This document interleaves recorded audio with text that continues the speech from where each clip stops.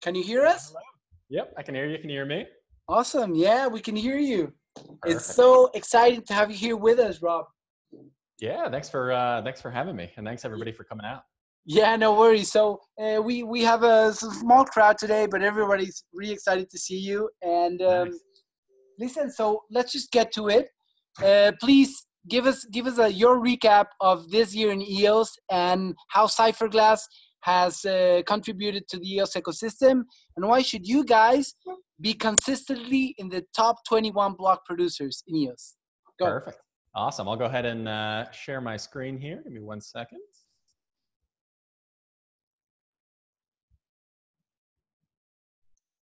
Let's see.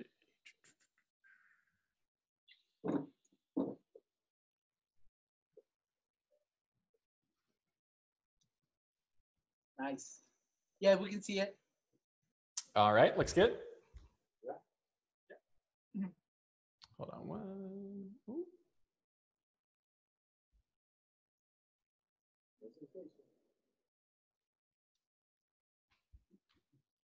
Perfect. There we go. Everybody can see that? Yep. Awesome. So as Hernan said, I definitely want to talk about the last year in EOS. I know it's been kind of a crazy ride. And before that, even you could argue that we had about a year of EOS as well, since it was announced by Dan and Brennan at Consensus 2017. But I think because things move so quickly in this space, as we've seen, it's important to sort of take a moment and look back on all we've accomplished in the last year. Before we get started, a quick little note about me. Most of you probably already know who I am. You've seen me on YouTube, but to give a little bit of background, I first discovered crypto back in 2013 with Bitcoin and just kind of dove down that rabbit hole. And since that point, I participated in Bitcoin, Ethereum, Lisk, Rise, and so many other blockchain communities. And I think, you know, coming to EOS now, that's given me a lot of interesting insight into how these different communities operate and why some operate faster than others and what the different values are in each of these different communities. And now, as most of you know, I run an EOS block producer called Cypherglass and build and invest in crypto companies full time. So this was kind of a dream I had back in 2013 that one day I would be able to go full time in crypto. And as of 2017, that's been a reality. So very, very thankful for that. And if you are building on EOS in the audience, maybe it's you or your team or somebody you know, let me know. I do 100% free consulting calls. So if you're maybe building on Ethereum or building on Neo or something, and you're like, hey, is EOS the right platform for me? I will walk you through it. I'll give you some of the overviews. Maybe it is, maybe it isn't, but I would love to chat about you and your project. So diving into it, I thought a good way to do this would be to kind of go over the big EOS milestones from each month over the last year. Now, obviously, way more has happened in EOS and crypto overall in the last year, but these were sort of the 12 things that I wanted to pull out and highlight during this presentation. All right, so June 2018, of course, the EOS mainnet was launched, and this was a pretty crazy process. If you weren't a block producer participating in the BP calls, it was really pretty amazing coordination from more than 200 block producer teams all around the world doing what were called go and no-go votes. So during these go, no-go votes, everybody would basically vote, hey, do we want to go and launch the mainnet, or are there other things we need to do? Do we need to fix a bug? Do we need to test more? And it took several weeks until we were finally like, okay, here's the go vote. Let's go ahead and launch it. And the EOS mainnet was launched through this rather complex process. But then what was very cool is that it actually required 15% of all token holders to vote for block producers to unlock the chain.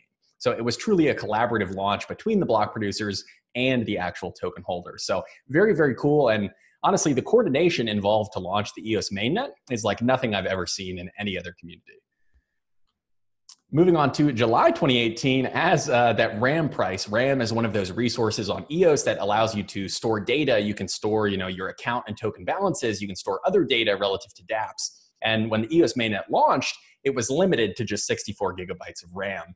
And speculators got a hold of that. They started buying it like crazy. The price went parabolic. And block producers got together and said, hey, wait a minute, isn't this supposed to be cheap? Isn't it supposed to be affordable for developers? And using the built-in EOS governance system, the block producers actually voted to upgrade RAM so that a little bit would be added every block. And this is sort of the beginning of this governance story where for the first time on any chain I've ever seen, we've been able to continually seamlessly upgrade the network without any hard forks, without any soft forks, anything like that.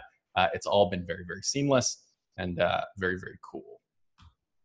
So moving on to August 2018, the building of the referendum system began. Now, after the RAM was upgraded, we added more RAM to the total supply. There were all of these other things that we realized, hey, wait a minute, we need to poll token holders on this. If we want to eventually do something with that 4% inflation, whether it's burn it like we've done recently or something else, we need to poll token holders and ask them for their opinion. So EOS Canada and a bunch of other great teams started building out the referendum system, which would actually launch in 2019.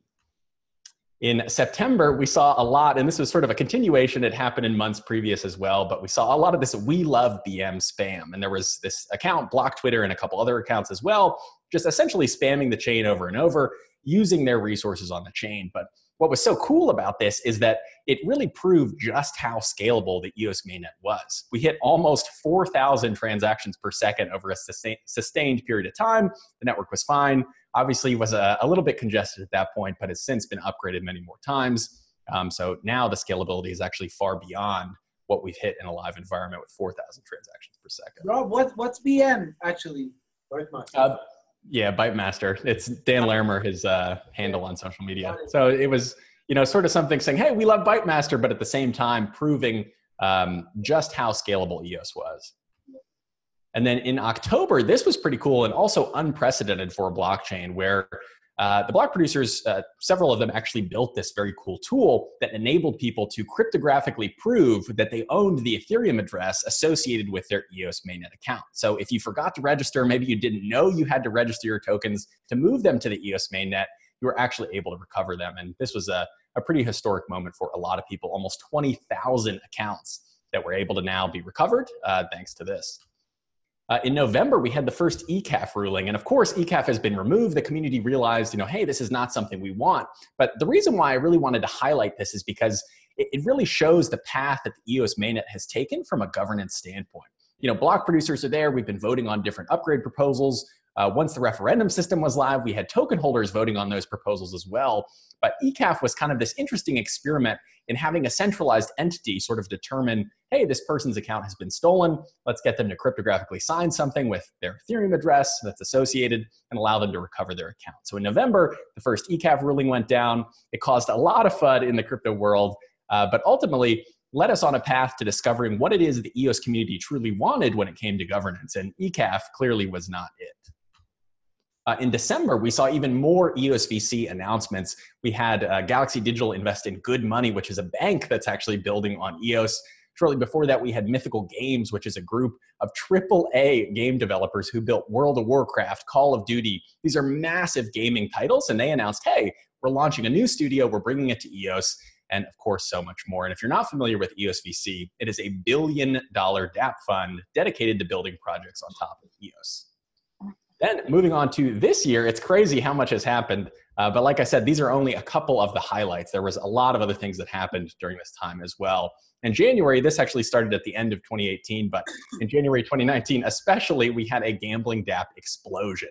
And the reason why I wanted to highlight this, whether you love gambling or you hate it for moral reasons or whatever it may be, it really proved the power of the EOS mainnet. We have never seen a DApp before do $250 million in volume in a week. And these gambling dApps enabled that and really showed just how scalable dApps on EOS could be. So this was a super exciting time for a lot of people. I think all of us just being able to watch it and see, so many millions and millions of transactions happening on the EOS mainnet in a single day. In February of this year, we got another awesome announcement, along with many others like Effect.AI moving from Neo over to EOS, who I think you'll hear from later, Chris, over at Effect.AI. But Tapatalk is a company that powers forum software for more than 200,000 forums on the internet and has 300 million forum users across those individual forums. And they announced, hey, we have a new software platform for these forums that we are building on EOS. So 300 million potential new people exposed to the EOS ecosystem. Pretty crazy. And you can start to see EOS VC having a really big role in bringing a lot of these people over. In March of this year, EOS continued to set blockchain usage records. So we smashed through things like daily active users of dApps, 24-hour volume of dApps, 7-day volume, 30-day volume, total transactions, the amount of actions executed on a blockchain, pretty much every metric out there that exists when it comes to usage rather than price, just focusing on the actual usage. EOS is #1 and continues to set records today with total actions on the chain, the amount of users, it's pretty wild to see. And as a lot of you know, we recently hit 1 million accounts on the EOS mainnet. And that brings us to April. Like I said, the million accounts, which is kind of what we're celebrating here at this EOS Israel event today. But then, of course, we had the Rex launch. And Rex, for those of you that don't know, is a resource exchange that essentially makes a very efficient network-wide market for CPU power. So if you're a developer, you need that CPU power to be able to send transactions. Rex makes it super easy to get a hold of that for a very low cost, and also offers passive income to people who hold EOS tokens. So this was a pretty monumental launch. It's something that I think will be a base platform for a lot of value to the EOS token holders in the future. Are you and of course, yeah, go ahead. Are you staking your Rex, Rob? I have some of my EOS stake to Rex, yeah. Awesome. Yeah, it's a great system, and there are so many different interfaces. You can use eosrex.io, you can use blocks.io. There are all kinds of different interfaces that you can use to access it. Very, very cool. And then May of this year, of course, that's this month that we're in right now, we just had the big burn where first the token holders voted, and I believe it was 99.9% out of all the people that voted on this referendum, that referendum system from EOS Canada that I mentioned, to burn the 4% accumulated inflation in the EOSIO.saving account. So this was almost $160 million that everybody got together, voted to burn. The block producers then voted on their own on behalf of the token holders and put that burn into place. And then, of course, this presentation wouldn't be complete without a little bit of a plug for what we're doing at Cypherglass. Many of you have seen EOS name service at eosnameservice.io. We allow you to register these cool custom EOS account names, like mine is rob.vr. You can get hernan.eos. You can get so many different account names and really sort of represent yourself on chain. But what's very cool is we have a partnership launching this month for the beta of EOS DNS. And EOS DNS is created by the people at EOS Cafe Block to actually turn those EOS account names like rob.vr into decentralized domain names where you could host a website. You could redirect to your Twitter or to your block producer website. You can essentially do anything you could do with a traditional domain now with an EOS account in this decentralized DNS system. So that's something we're super excited about and launches later this month before B1G. Is it something that's going to work on all browsers? Like you're going to put rob.br on the top of your Chrome browser and it's going to take to the place that you're redirecting to?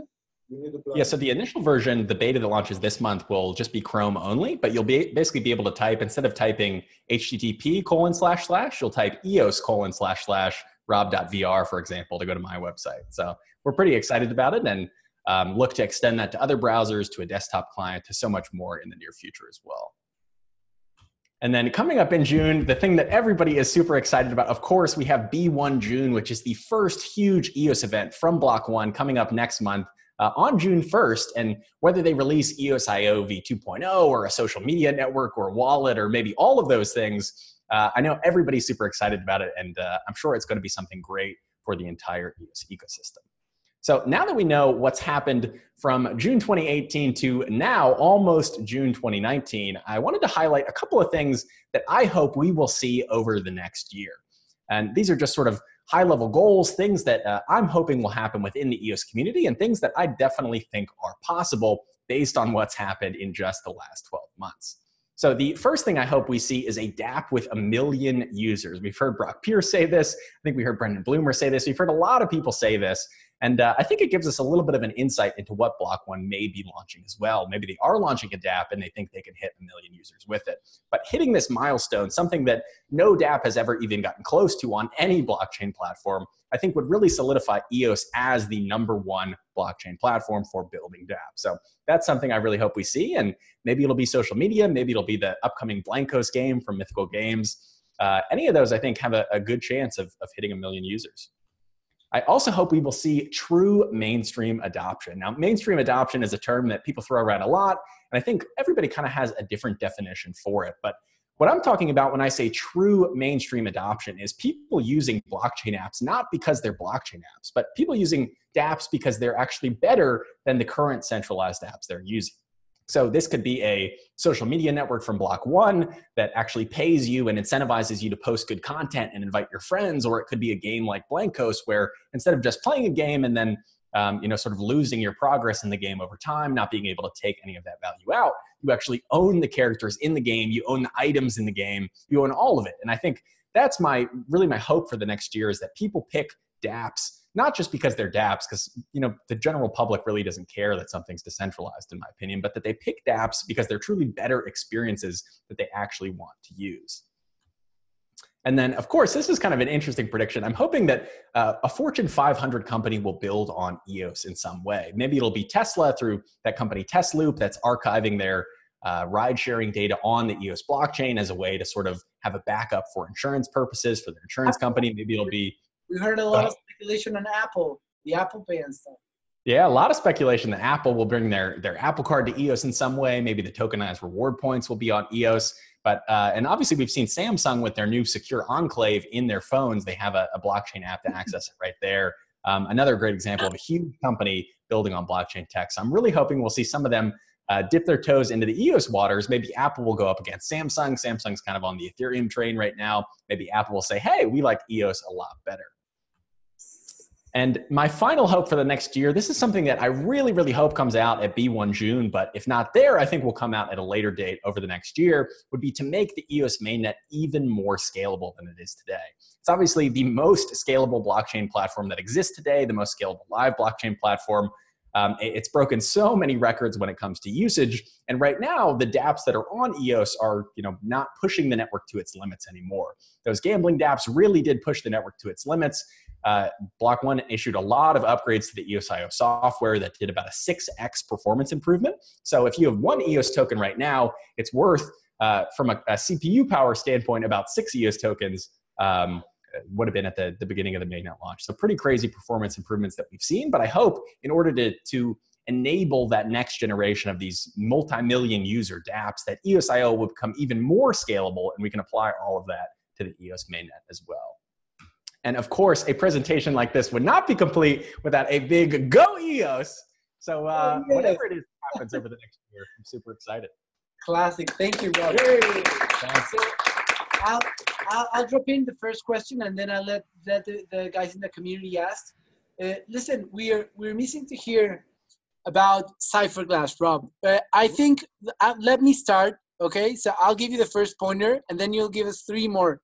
I'll say that Cypherglass, in my opinion, is at least on the top 3 block producers in terms of communications and onboarding users that don't know anything about EOS, and illustrating. I see your videos in YouTube and all the time Twitter fighting the FOD. So I think you're right up there in terms of communication. What are other three things that you personally think that put Cypherglass on the leading top 21 producers?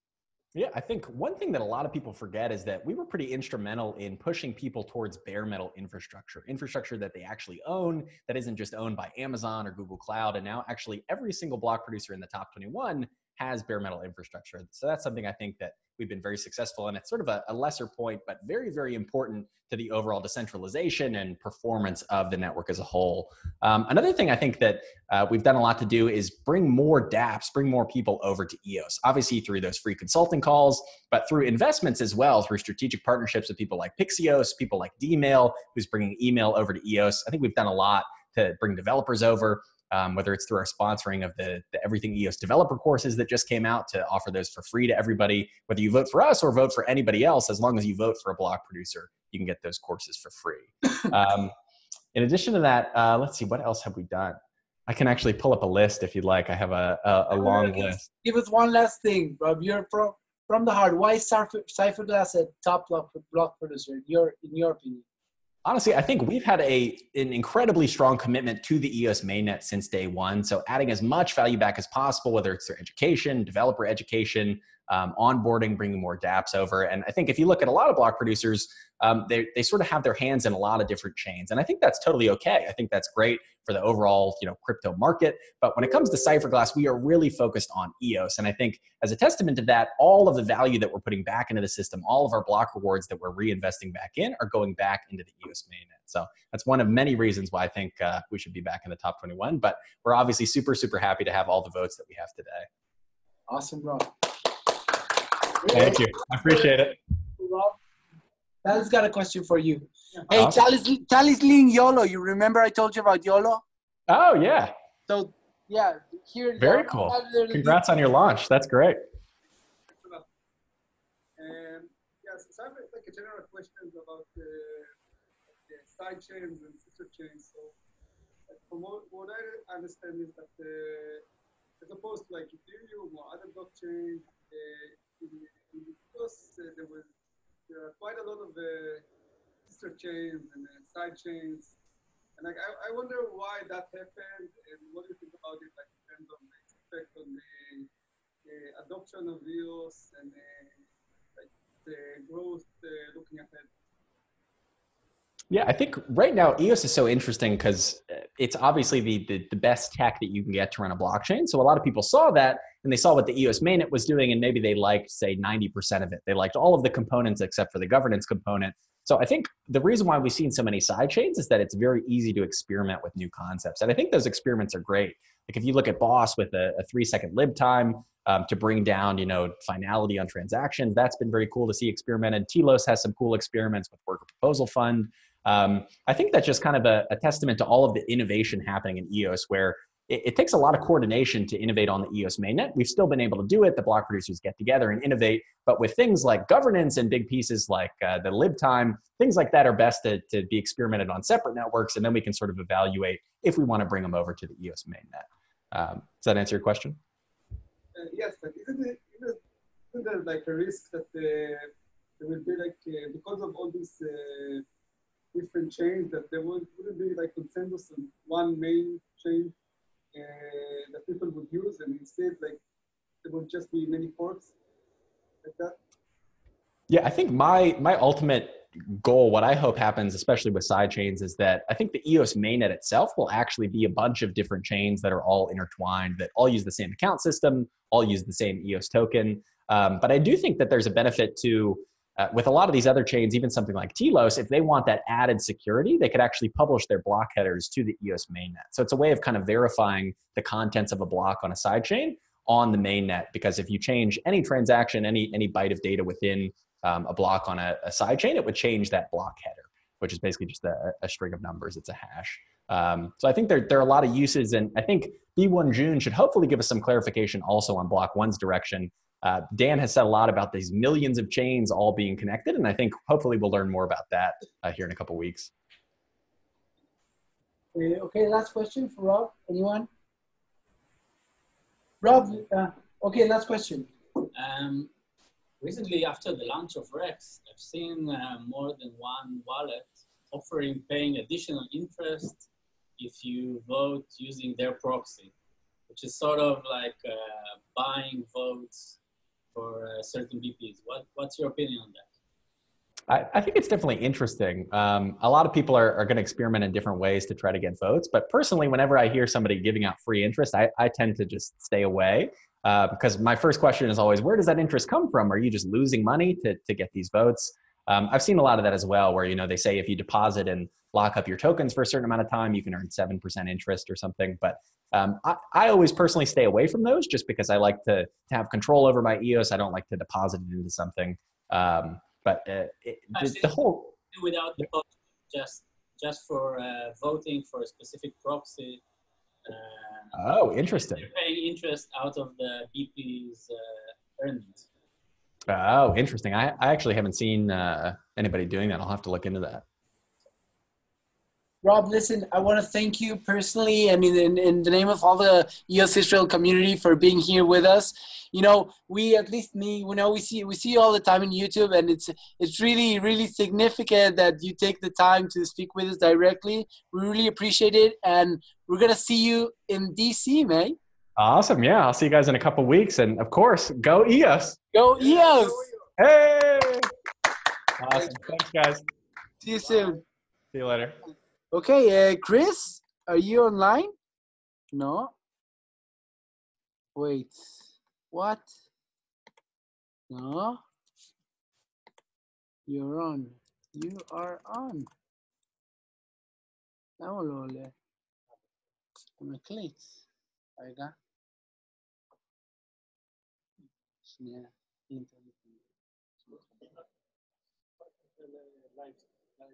כן, לא, אמרתי לו, תהיה מוכן, הוא אמר לי כן.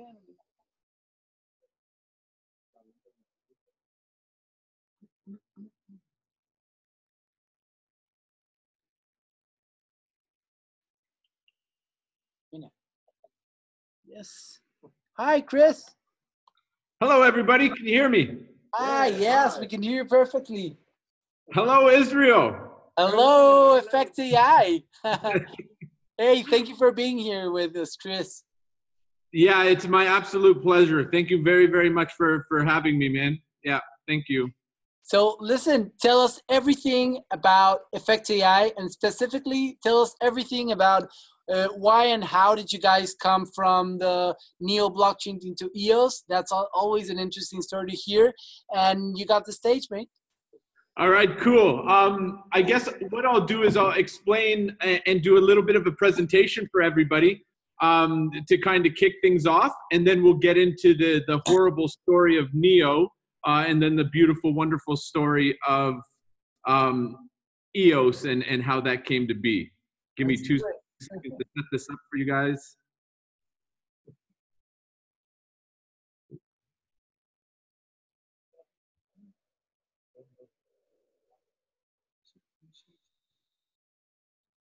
One sec. Bang.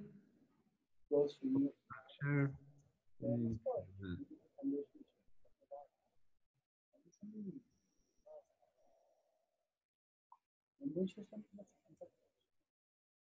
All right. Can you see the screen there? Yeah. Yeah. We see on the screen. All right. Let me. Your EOS voter wallet. Yeah, Just hide you the got it locked, so we can't see the balance. So that. Yeah. Jeez. Sorry, guys. I thought I had this set up perfectly fine. Yeah. No. We're trying to see who you're voting for, and we can. You guys definitely have my vote. Trust me on that. Okay, so Effect.AI is an open and democratic decentralized network for artificial intelligence and machine learning development, whatever that means. So the AI marketplace is set to be a $16.2 trillion global economy by 2030. So we're just basically getting started with the AI revolution, AI technology. It's at a very similar point as blockchain technology is today. It's at a very similar point as the internet was in the mid-90s. So if you think about how far we came, I'm sure there was many of us in that room, myself included, in the mid-90s going, what the heck are we going to do with this internet? We're at the same phase right now where a bunch of youth are thinking about how AI is going to develop, how blockchain is going to develop. And luckily, we're at the forefront of that, trying to figure this out as well. And we're trying to solve a few problems in this industry. But if artificial intelligence development continues in the way that it's going right now, then that $16.2 trillion is going to be in the hands of a select few corporate entities. And we're here to try to change that. And if you ask my boy Elon Musk, he'll be the first one to tell you how important it is to take the power away from these big corporates. We've all seen the movie Terminator and Skynet.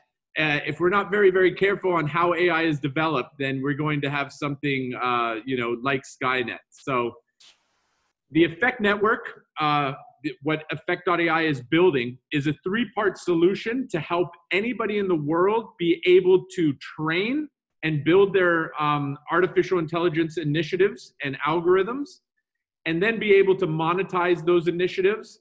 And then in the end phase, which is about a year away, be able to actually power those. So what that means is, first, how you build an algorithm would be to structure data, enrich data enough that you can input that into a machine learning model to be able to create an algorithm.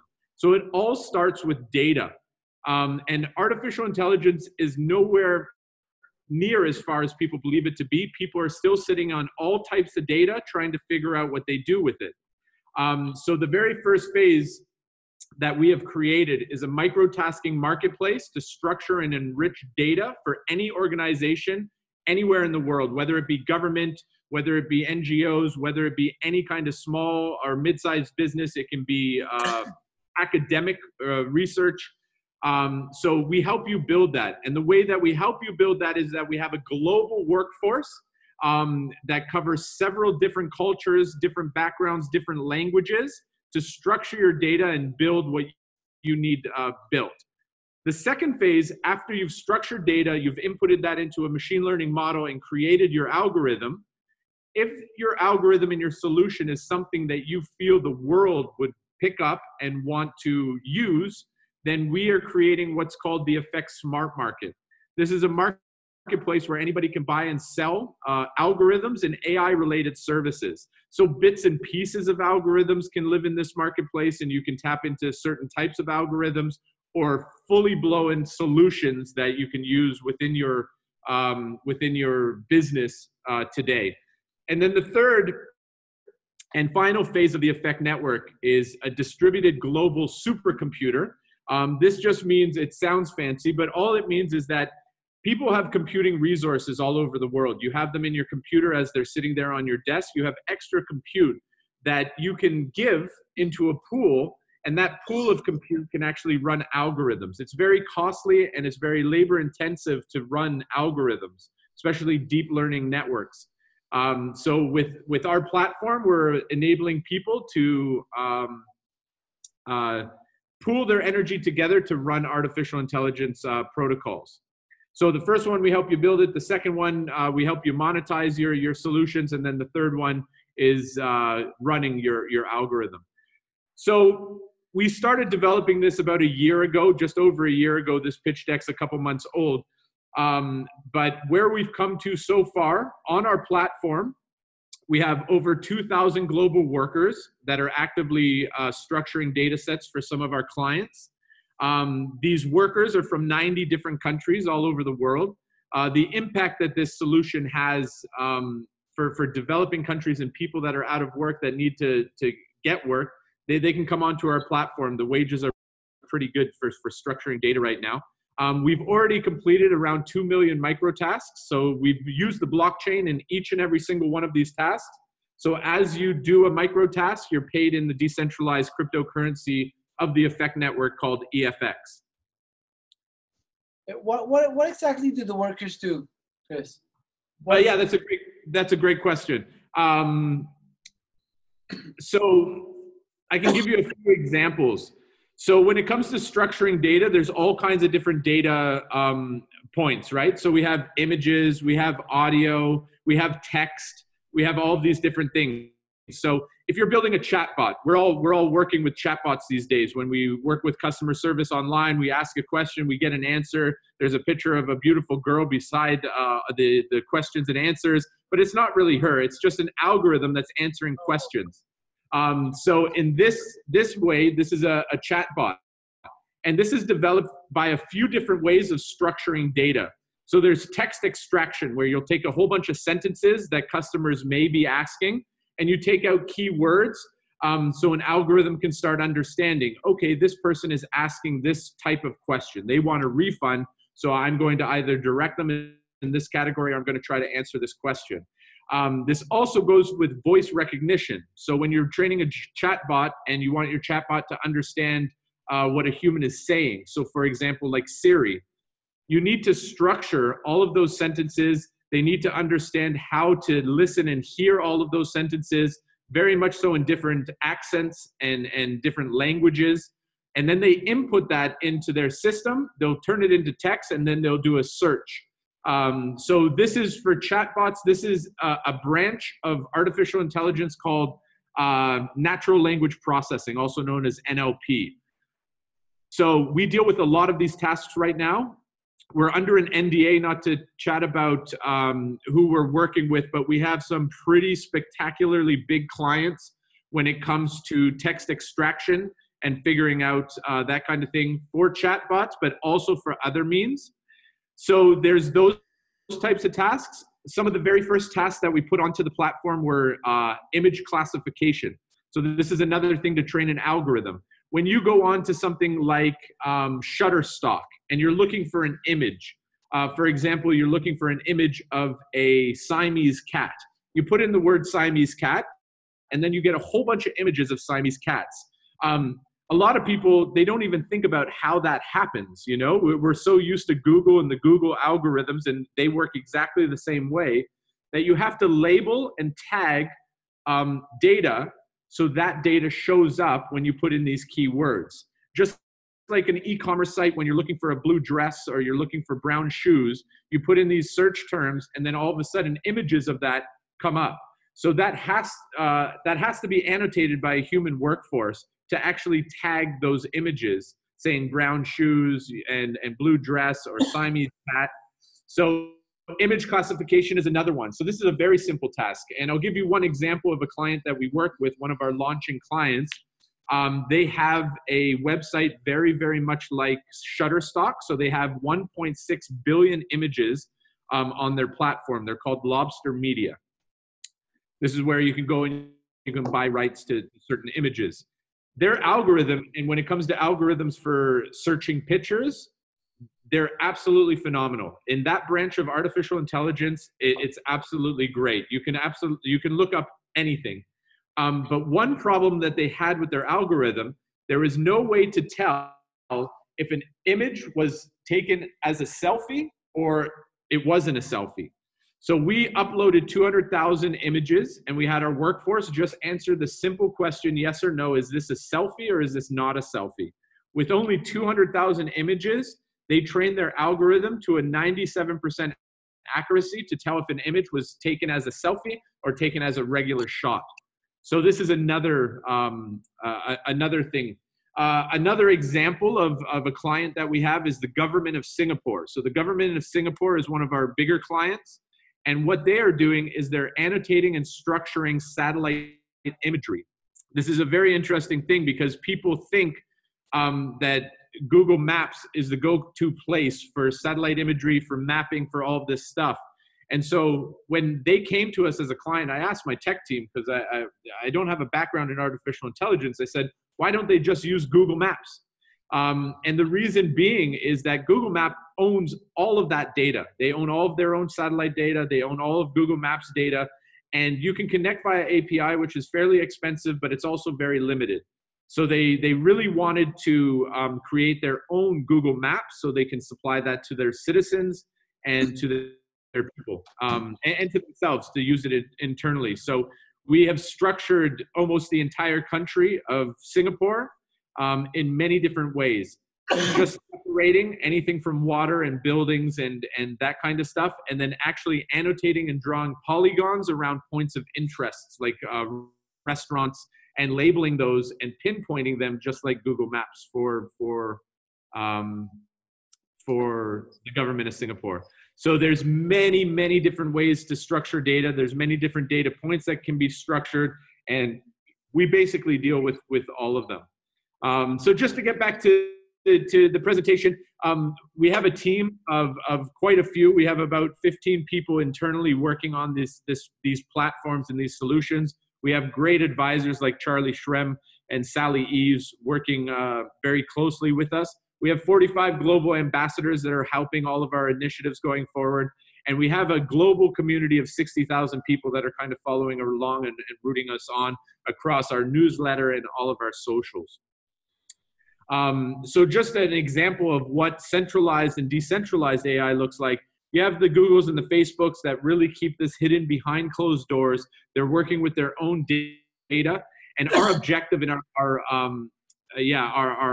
value proposition is to open up data, to create data, to collectively have all humans be able to access data, to create algorithms in an open environment, and be able to work together to collaborate and to catch up to the guys like Google and Facebook. So that's why we're working with governments, we're working with large organizations, because they understand that Google, Facebook, and these big corporates have a big jump start on where we are with artificial intelligence.